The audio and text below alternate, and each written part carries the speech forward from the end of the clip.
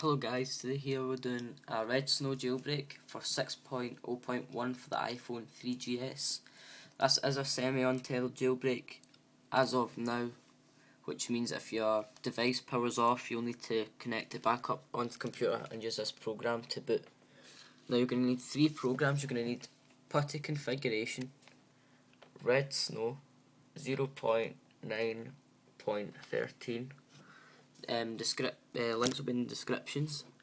You're also going to need one more file, which will be the kind of zip folder. It is a rather large file, as you can see here. It's not a virus or anything.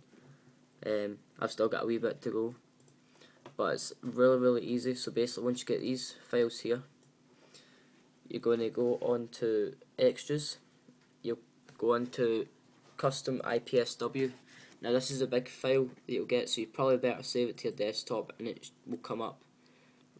It'll come up straight away because these aren't IPSW files, so it should come up straight away. You'll click on it.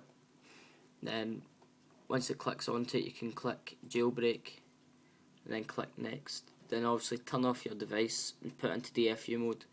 Once you do that, your device will refigure and there won't be a Cydia, so it won't be there, so it's not worked. So then you're going to go back onto redsnow, going to go into extras and just boot tethered right now.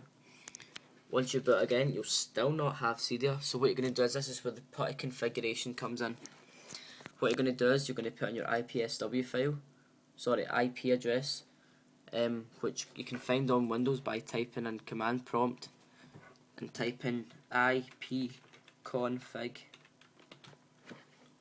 Click enter, and it's the top one, so the 192.160.1.88.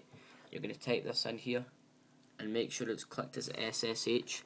You're going to click open and the command prompt will kind of open, and this is where you'll need the text file that will be in the thing, in the description again guys. This is where you just copy, you'll need your username, which would be, try to think guys, your username,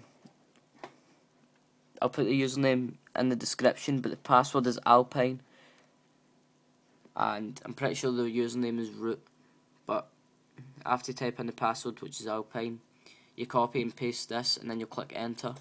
The device will reboot and you will have Cydia installed.